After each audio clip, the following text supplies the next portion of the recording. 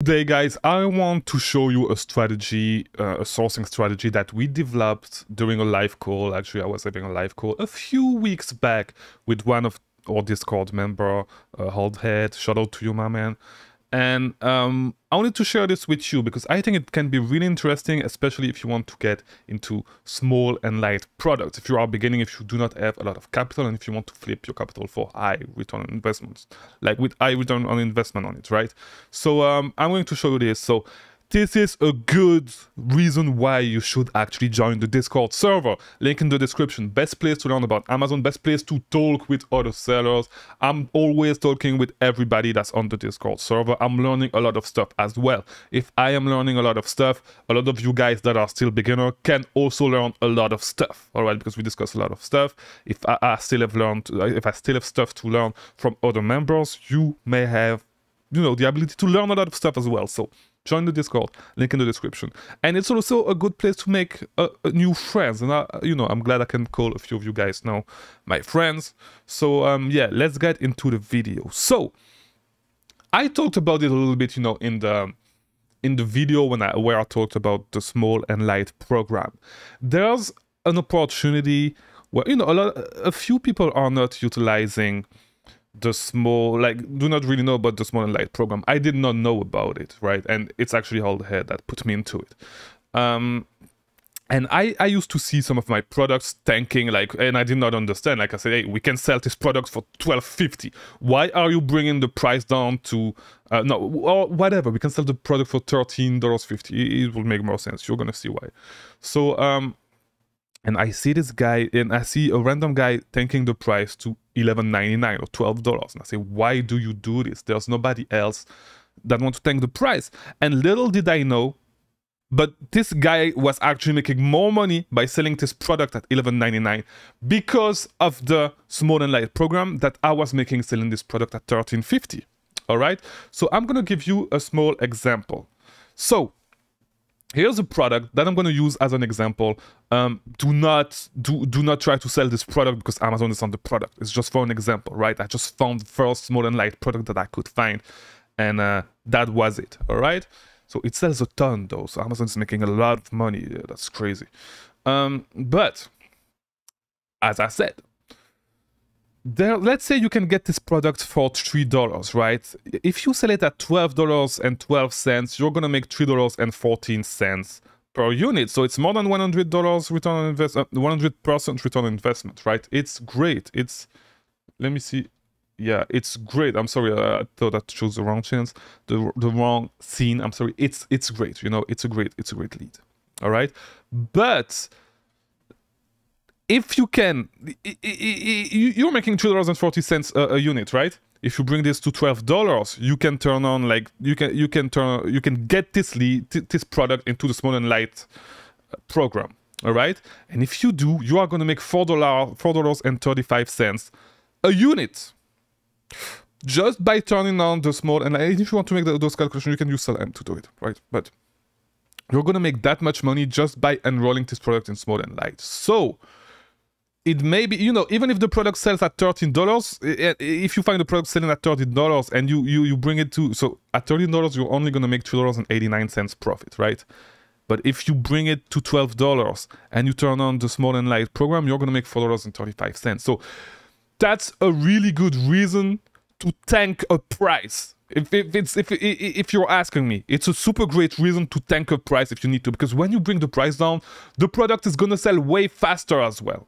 All right, because if the price, you're gonna see, just bring the price down on some of those leads, enroll the small and light program, and your products are gonna sell super fast. But no, I want to show you how you can source specifically for products how to look for products that you can tank the price and turn on small and light, all right? Because there's a big opportunity, because it's something that is overlooked by a lot of people. And so you can do this by, once again, using the product finder to find those products, all right? How would you do this? So the main thing, the sweet spot, is to look for products that are priced between $12.01 and $14, all right? Because you know that you can come on those listings, right?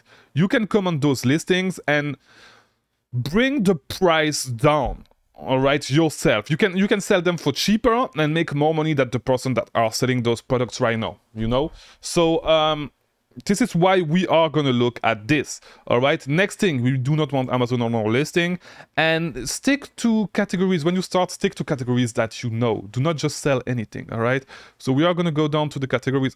Wait, we're gonna select products that sell super fast. So maybe we are not gonna select the small and lights. I'm sorry, not the small and light category, but we are not gonna select categories.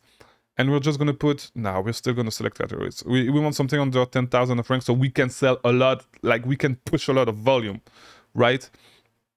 And yeah, let's look at beauty, and we have 4,000 products. So what you can do is export this, export those 4,000 products and run them through a reverse search on tactical arbitrage, all right? It's a great way to do it, because you can still do this and look at it manually. So this is actually the product that I use in the thumbnail for my small and light category, small and light video. But let's see if we can find something else. All right. Ear and nose hair trimmer clipper. Nah, we do not want to sell that. Maybe this may be good. All right.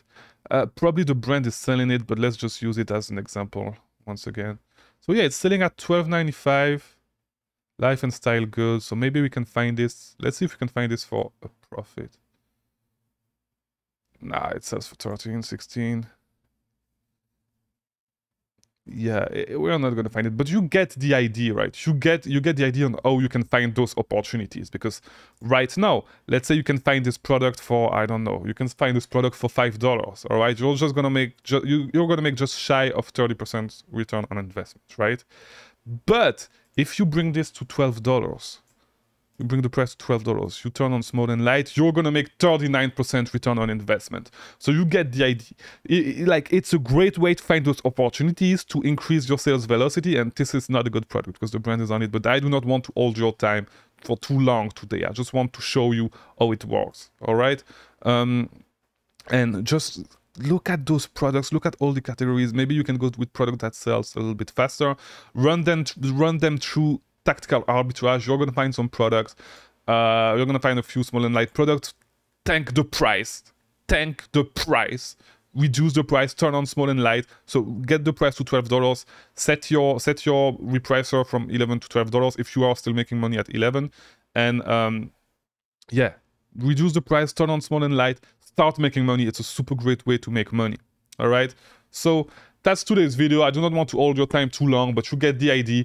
Try the sourcing strategy. I found a few leads with the sourcing strategy, but to be honest, this is not something that I use a lot because I want to spend more money. And with small and light, like, I do not want to spend. I sell a few small and light products, but like, if I do it, it's at scale and it's a product that, you know I can buy a lot of. So yeah, try the strategy, implement it, especially if you are just beginning. This is a great way to increase your average return on investment, to increase your margins. So, instead of selling 50% return on investment product, you can easily find 100% return on investment product, right?